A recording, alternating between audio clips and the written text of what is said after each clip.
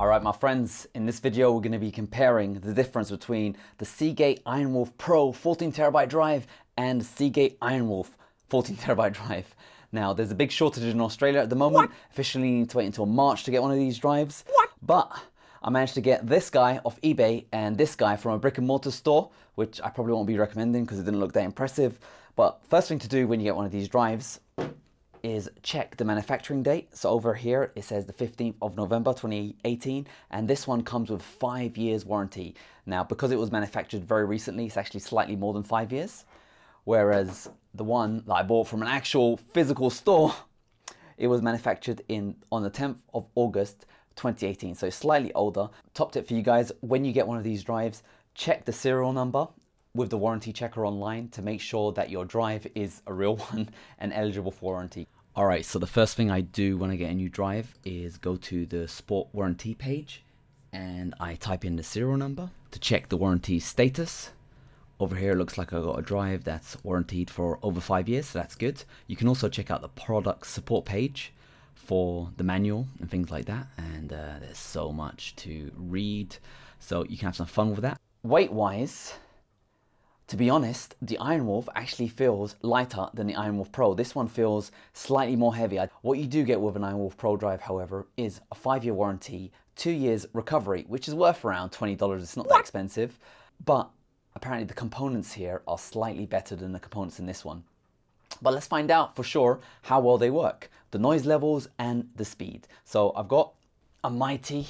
This is the QNAP 472. It's a Thunderbolt 3 NAS, and I'm going to be slotting these drives inside and comparing each drive individually to let you know the speed and the noise levels.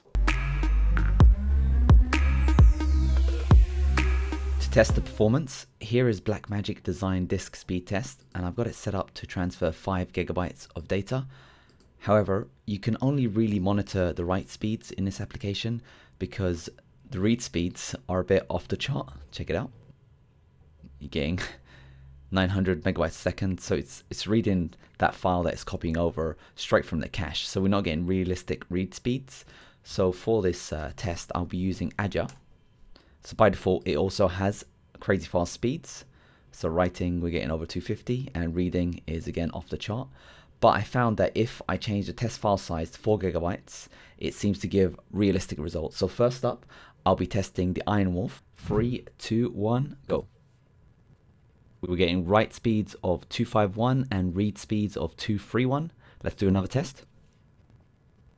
And read speeds have gone up slightly to 235. Now let's switch over to the IronWolf Pro. 3, 2, 1, go. That's write speeds of 236 and read speeds. Yes, write speeds of 236 and read speeds of 223. Let's switch back over to the IronWolf and test that one more time. Again, write speeds of 250, IronWolf Pro.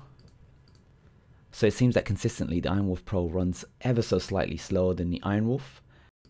Looking at the performance graphs, let's first start with the disk writes, and you can see that the IronWolf had this sort of flow going in, but let's just look at this bar.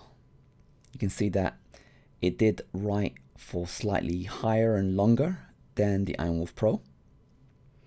If we look at this one, you can see that it boosted up to here, dropped down, then boosted back up, whereas this one, the IronWolf Pro, boosted really fast to 713, not as high as 727, but went up to 713, and then went down straight away, calmly, whereas the IronWolf would boost back up slightly faster afterwards, and further down it would boost back up, whereas the IronWolf Pro was kind of like, it'd go fast. It was more wavy. It'd go really fast and it would slow down and then it would stay stable. Then it would go fast, slow down, stay stable. Whereas these ones, there was more peaks.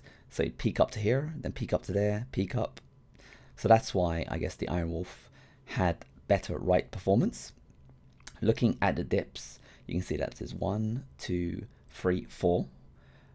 1, 2, 3, 4, 5. So the IronWolf Pro had slightly more dips than the IronWolf.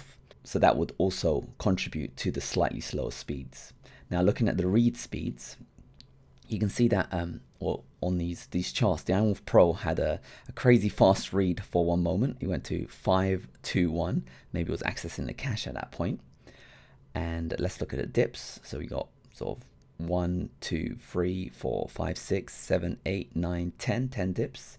And here 1, 2, 3, 4, 5, 6, 7, 8, 9, 10, 11. And this one's okay, maybe they're both at 10 really, because this one's a very, very subtle dip, and you can see maybe in this area something's happening. But generally the flow seems to be very similar on the IronWolf Pro and the IronWolf. The only slight difference is that massive jump that the IronWolf Pro went to accessing the read. However, if you look at the general line, it's hovering around slightly below 260 to 260. Let's just say it's got on the 260 mark. Whereas if you look at the IronWolf, it goes between 230 and it shoots all the way up to 303.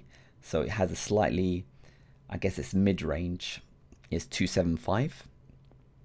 And that's why, again, so it's going like 15 megabytes a second faster than the IronWolf Pro.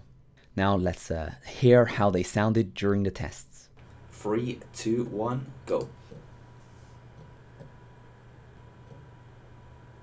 So what I've done here is boosted the audio of the IronWolf and IronWolf Pro drives.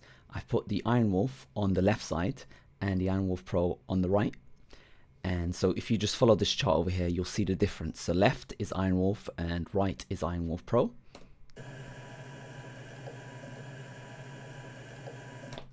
So you can see from the bar charts that the IronWolf is around 7% noisier than the IronWolf Pro.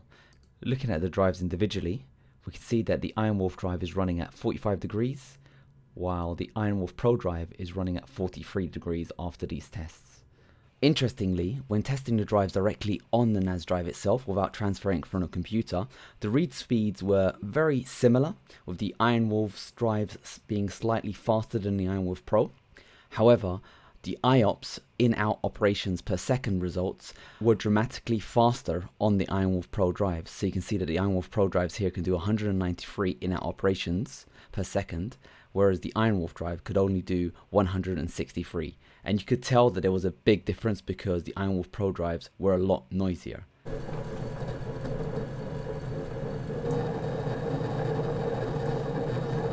Alright, so with the IronWolf on the left and the IronWolf Pro on the right, let's play back the footage.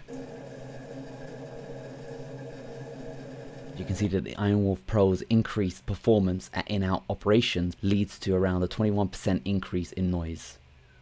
Overall, I'd say the drives are very, very similar, with the performance improvements being linked directly to the noise levels. So when the IronWolf drives are sequentially reading and writing faster than the IronWolf Pros, they will be around 7% noisier.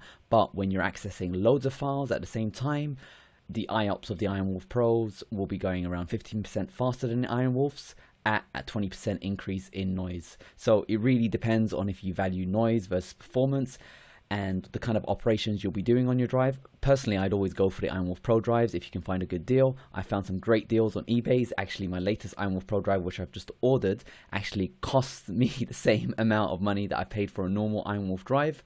Other benefits of the IronWolf Pro drives outside of the increased IOPS is that they do support bigger NAS drives up to 16 bays, whereas the IronWolfs only support up to 8 bays, and it does have double the amount of guaranteed read and writes. And more importantly for me, it has a 5-year warranty rather than a 3-year warranty. I personally have had IronWolf drives for over 2 years and I've had no problems, touch wood. So fingers crossed that this one will be working just fine. However, for extra peace of mind, it's always getting the Pro version because apparently they do use better components inside. Alright my friends, I hope you found this review useful. Let me know which drive do you have in your NAS.